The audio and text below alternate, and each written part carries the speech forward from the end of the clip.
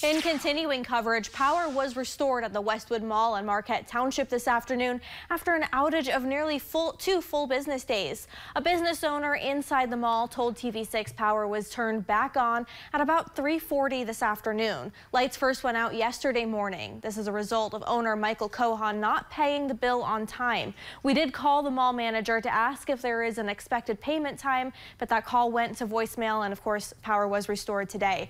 Dunham Sports, North Iron Church and Kohl's are not owned by Cohen, but those stores did not lose power. This is the second time in 3 months that businesses inside the mall lost power due to an unpaid bill.